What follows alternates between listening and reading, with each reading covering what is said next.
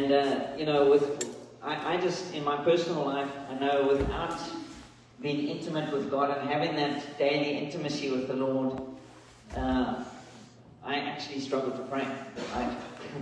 I can't. I find it very difficult to pray without feeling His presence, without having a knowing. Not just I don't have to feel it necessarily all the time, but just having a real love relationship with God really enables us to pray. Right?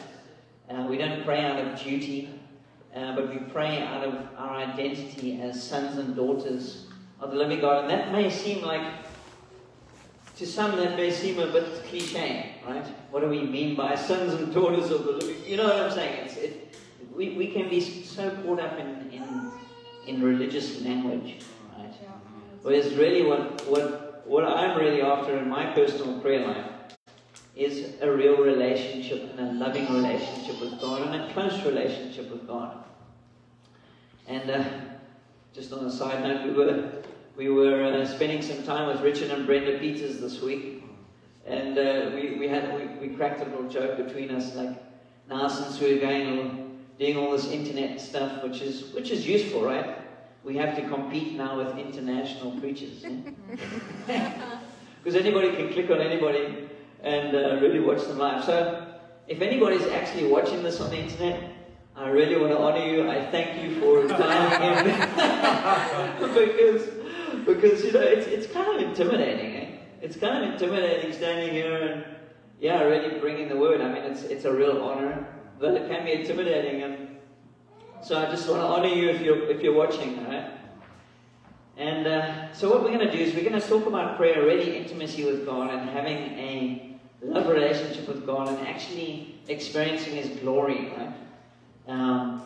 And then we're actually going to do something unusual, right? We're going to, just to change it up for you, we're actually going to have a little bit of time of prayer.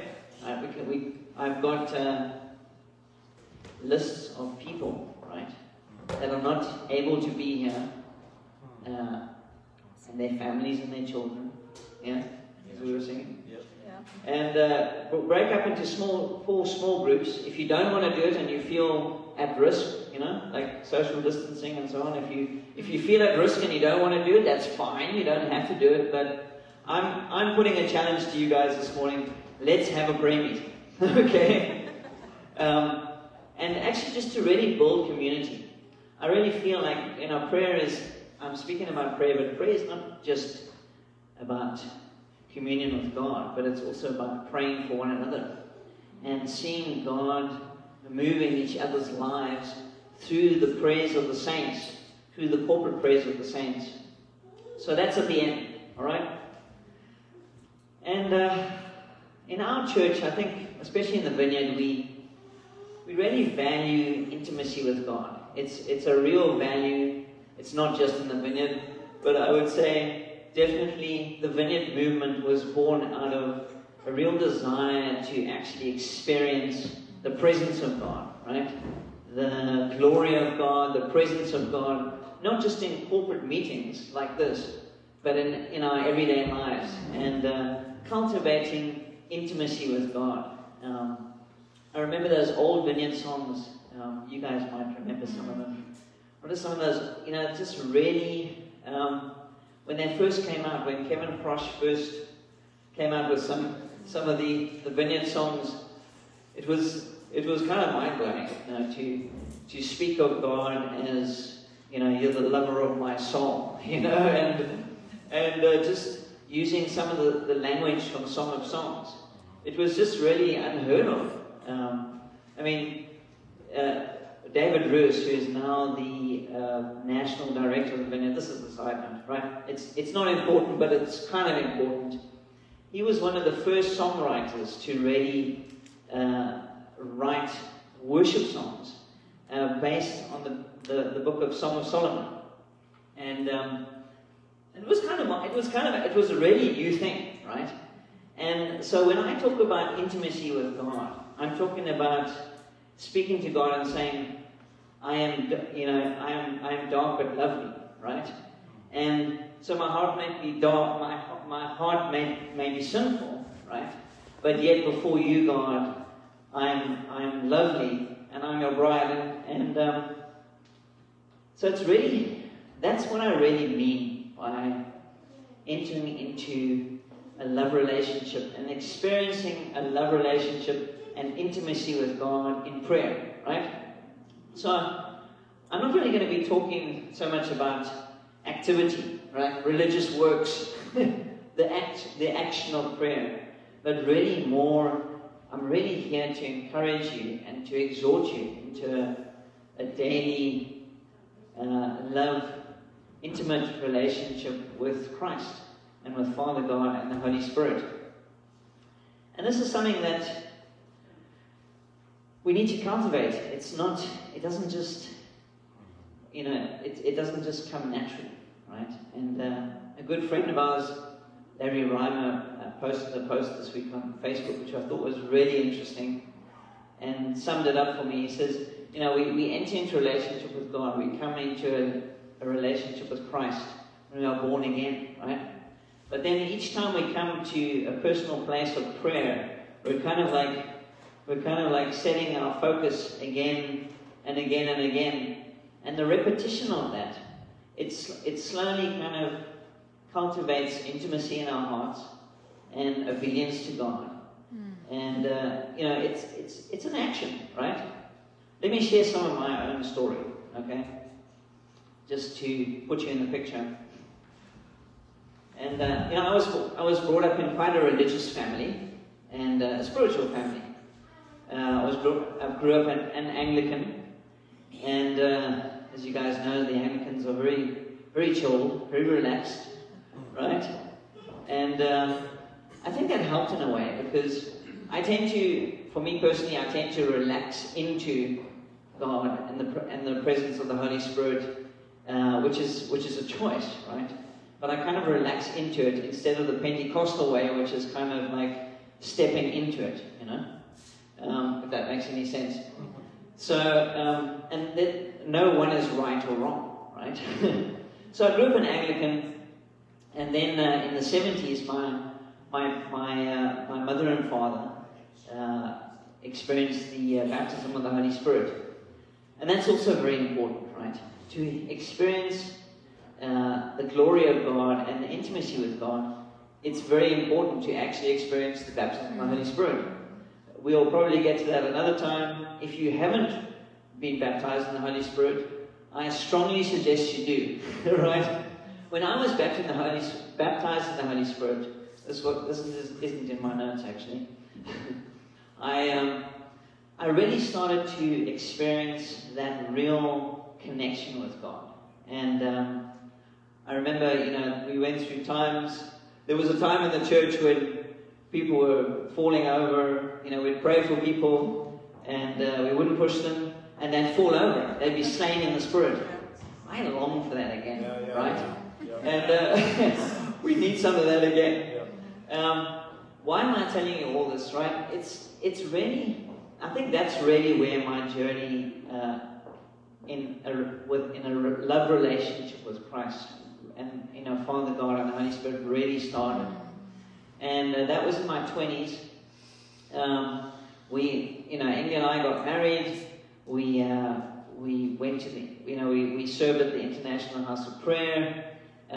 We didn't necessarily need to go to the International House of Prayer to become prayerful, right, people? But I think it did sort of catapult us and encourage us, right, and teach us some more things about prayer and intercession.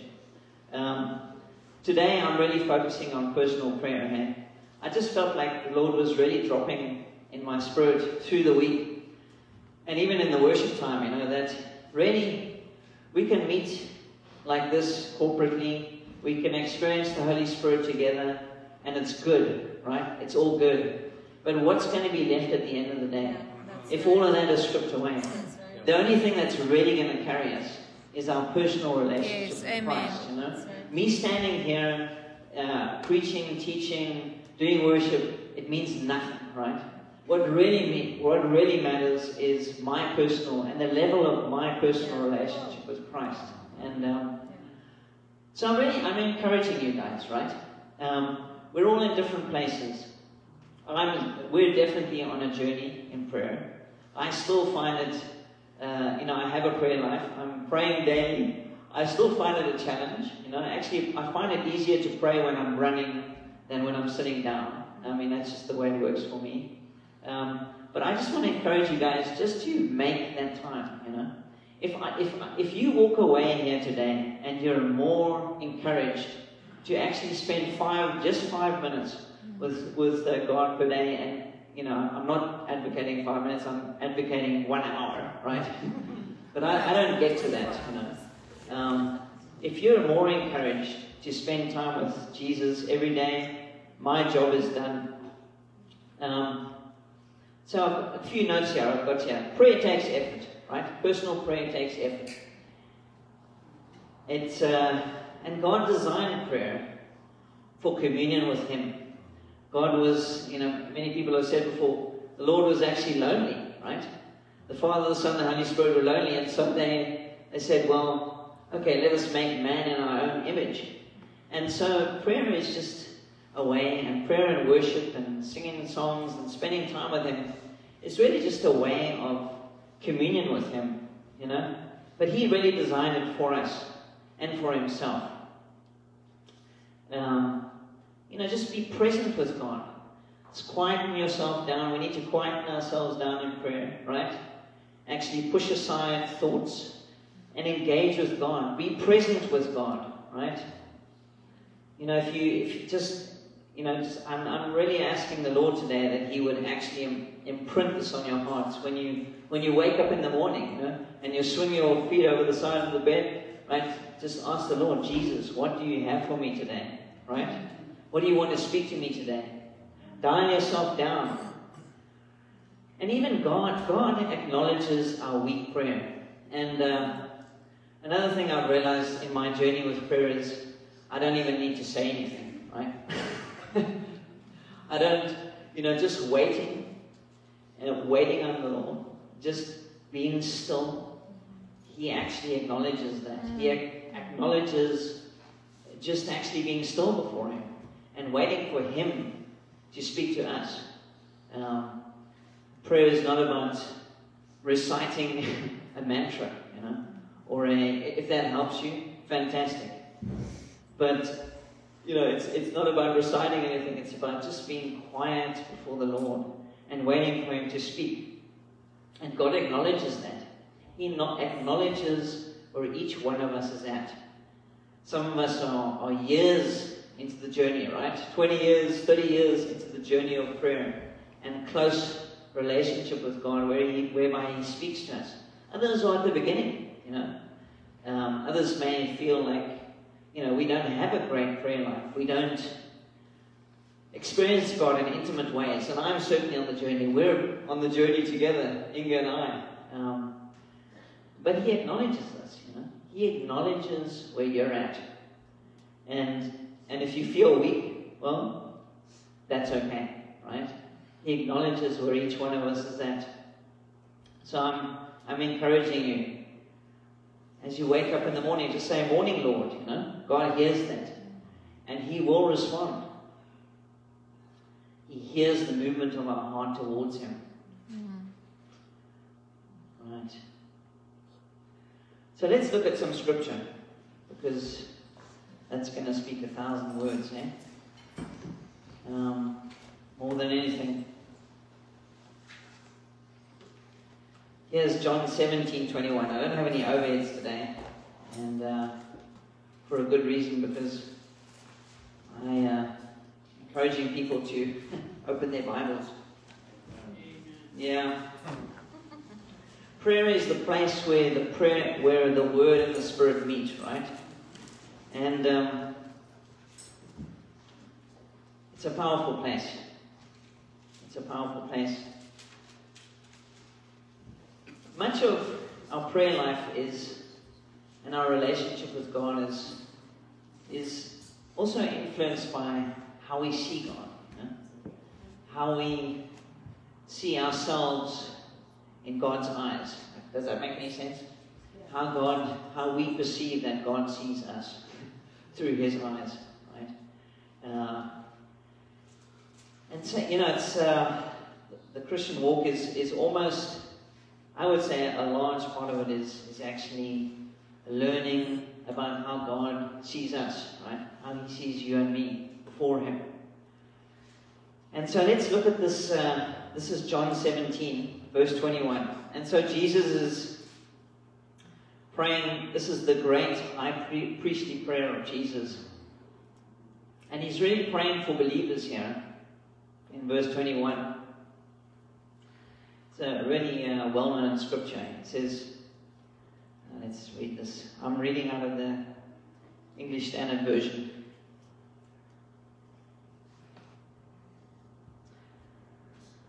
That they may all be one. He's praying for believers, right? He's praying for the church, His bride. That they may all be one, just as you, Father, are in me and I in you. So He says, Father, I am in you and you are in me. We are one. May they be one as we are one.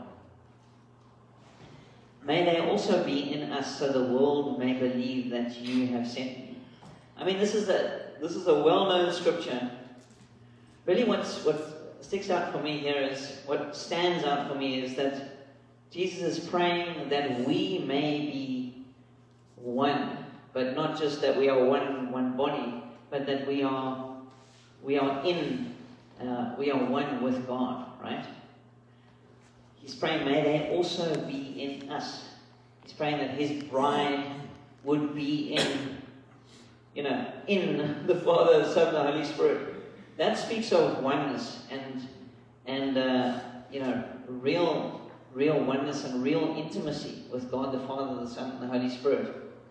That's the oneness that I'm talking about. That's the intimacy that I'm talking about. God wants us as a body, together as one, to be inside of Him, right? That's intense, right? How does that work? It's beyond human comprehension. That God would take His bride into Himself, so to speak, and so that His bride would be one with Him. That the bride and the bridegroom would be one with Him. And this is something that is close to our hearts, is that we are God's bride, right? And what does that mean? We are married to the Lamb, and that we are one with God. That speaks of real deep intimacy, beyond human comprehension. If you have given your life to Christ, you are now one with Christ.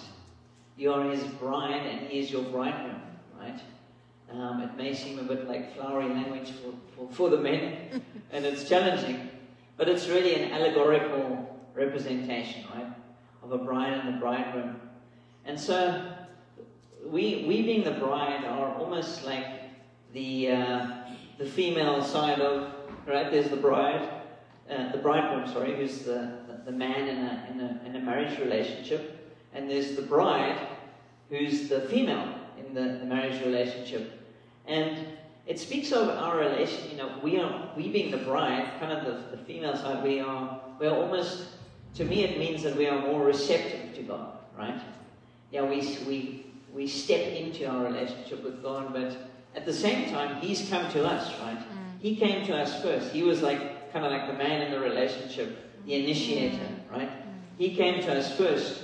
He loved us first before we actually loved Him, right? And He wooed us into a relationship with Him. And to me that means, when we're praying and we're spending time with the Lord, we're actually almost like more receptive to His presence, right? Than necessarily having to work ourselves up, We're already in a relationship with Him. We don't have to work to come to Him, but we do have to position ourselves, before Him. We need to position ourselves, but we don't need to work, right? Like an estranged wife, We're coming to Him, we're positioning ourselves, and we're receptive to His words of affirmation for us.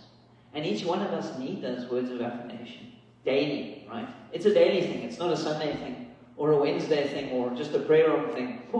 You know, it's a daily thing for us. Here's another scripture, John 15:9. This is a beautiful scripture. And so Jesus is talking about himself being the vine and we are the branches, right? You guys know the scripture, right? I'm sure many of you do. John 15:9, it says, "As the Father has loved me, so I have loved you. Abide in my love." So, there's three parts to the scripture. The Father Jesus is talking here. The Father has loved him, and he has loved the Father. And then he says to his disciples, "Abide in my love." So there's three parts to that, and each part is a huge revelation. Probably each part, it could be an actual sermon, right? Each part of this. But it's mystical, right? Yet it's simple. It's a mystical scripture, yet it's simple at the same time. You know, there's a living relationship between Jesus and the Father. There's a living relationship between the Father and Jesus, and there's a living relationship between the Spirit, the Father, the Son, and the Spirit. And so Jesus is saying, well, abide as a bride, abide in me. Abide in me. And so live in me. Right? Abide means kind of live, dwell, and just relax, right? Relax. Just enjoy God and enjoy that intimate relationship. Hebrews 4:16. I'm going through this pretty rapidly because I want to get to the prayer time. Hebrews 4:16.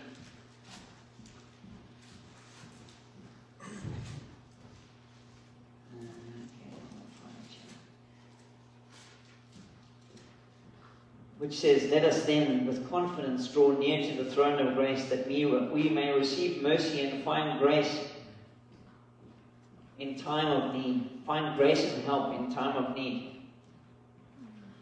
And so Paul is exhorting us, you know, that we can, if we are believers, we have given our hearts to Christ Jesus, that we may approach his throne of grace with confidence, right? As we confess our sin towards, to God on a daily basis, we can boldly approach his throne of grace. We do not need to come as beggars, right? We can come as those who are loved, who have a living relationship with the Lord Jesus Christ. We approach it with confidence. We receive mercy and find grace to help us in our time of need. We are needy on a daily basis. No, we're not needy just once. We need the power of the Spirit on a daily basis. And daily, we need to come to him. And very often, I don't know, we kind of, I don't know, sometimes I do find that I approach God. I'm being vulnerable now, right? Sometimes I do find that I approach God and I feel like I might get crushed, literally. Because he is so big, and he is so large, and his love is so intense, right? And our sin stands before us sometimes. Our sin is almost too great for us to come into God, but he enables us to confess our sin to him, or confess to one another, right? And he enables us, he cleanses us, and he washes us with the water of his word. He does that daily as we come to him.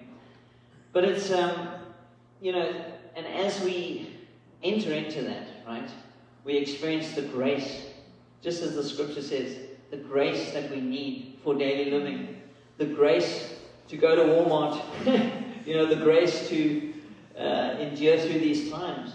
The grace to extend grace to our children or our grandchildren, the grace to extend love to our wives or to our husbands, And this is the grace that God gives us through that loving daily relationship. I love it. It's a deep relationship. And it's a relationship that we can experience the glory of God. And so we don't need to come as beggars, right? It's simple. We come, we draw near to the throne of grace, and we receive mercy in our time of need. And as I said earlier, much of I found in my life, much of my, let's say, hunger for the Lord, right? What I'm really hoping that you're going to get this morning is more of a hunger for Jesus, okay? In prayer and through prayer. What I found, what really drives my hunger is experiencing His glory, okay? And experiencing His Holy Spirit. Times of worship, times of prayer, times in our home group together, in our life group together.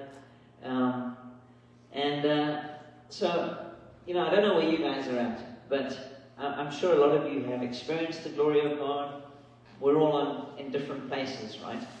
And so I've kind of got a bit of a video to play. Well, it's really an audio recording, and it's really from Revelation 4, okay? And the reason why I'd like to play this is just to maybe expose some of us who haven't really experienced much of the glory of God or the Holy Spirit, like the baptism of the Holy Spirit, and haven't really experienced, what does God look like, right? What is actually like His throne look like? Okay, simply speaking, what does He look like in heaven, right? And I don't know if you get what I mean, but in Revelation 4, John paints a pretty clear picture of he goes into like a trance, into a vision, and he paints a picture of the glory of God. The sea of glass, the 24 elders, the 4 living creatures, and this is important. Okay, it's not just in Revelation. Ezekiel had a very similar vision in Ezekiel 1 and Ezekiel 10, where he saw the 4 living creatures. And so, when I go into worship times, I often picture, this depiction of the throne of God. And it's really important because it fuels a fascination, right? A fascination for the glory of God and the intimacy of God in private times of prayer, and also in times of prayer where we have corporate times of prayer. So I'm going to play this to you, then we can spend some time in prayer. And so the way that we see God in our spirits has a great impact on how we experience God, right? Personally, on a personal level, where we just read the Bible and spending time in prayer for Him. You're going to go for it, Richard? After these things I looked, and behold, a door standing open in heaven. And the first voice which I heard was like a trumpet speaking with me. Come up here, and I will show you things which must take place after this. Immediately I was in the Spirit, and behold, a throne set in heaven, and one sat on the throne. And he who sat there was like a jasper and a sardius stone in appearance. And there was a rainbow around the throne, in appearance like an emerald. Around the throne were 24 thrones, and on the thrones I saw 24 elders sitting, clothed in white robes, and they had crowns of gold on their heads.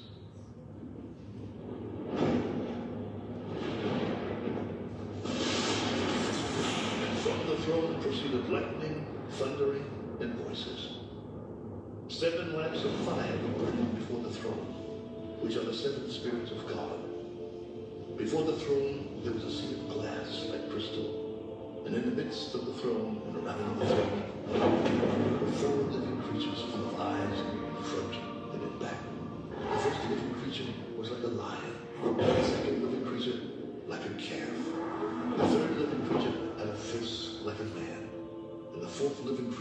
was like a flying eagle. The 4 living creatures, each having 6 wings, were full of eyes around them, and they do not rest day or night. Holy, holy, holy, Lord God Almighty, who was and is to come. Whenever the living creatures give glory and honor and thanks to him who sits on the throne, who lives forever and ever, the 24 elders fall down before him who sits on the throne and worship him who lives forever and ever, and cast their crowns before the throne. You are worthy, O Lord, to receive glory and honor and power, for you created all things, and by your will they exist and were created.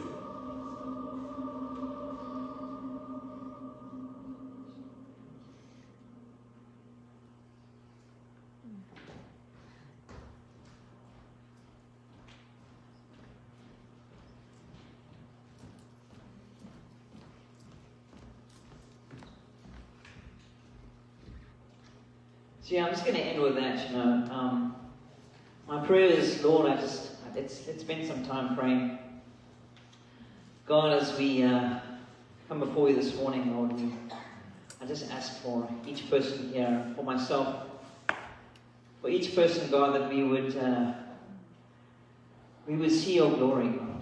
Father, that our lives would really be a love song to you, Lord. Father, that we would enter into deeper and deeper relationship with you, Father God. God, that our lives would be marked by your love in our lives, and your love flowing through us and out to us, out from us to others, God. I pray, Lord, that your glory would be manifest in this place, Lord, in this church, in this body of believers, God. Father, that your glory would come more and more, God. In our times of worship, in our individual times with you, God, I pray, God, that your Spirit would flow in a stronger and stronger way to each person here, God, in their times of speaking and spending time with you, God.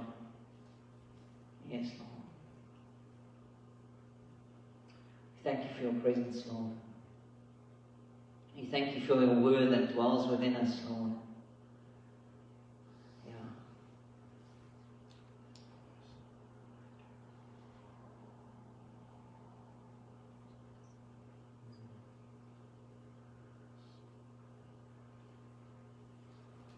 We thank you, Lord, that your desire is for us, God, and not against us. That you're teaching your bride to dwell with you, Lord. To be still, God, and to know that you are in charge of our lives, oh God. That you are ever present with us. Yeah, and you're for us and you're not against us, oh God. I pray that your Spirit would dwell with each one of us, Lord, stronger and stronger as we still before you, oh God, day by day. Yeah. In the name of Jesus, amen. So I don't know if you guys are into this, but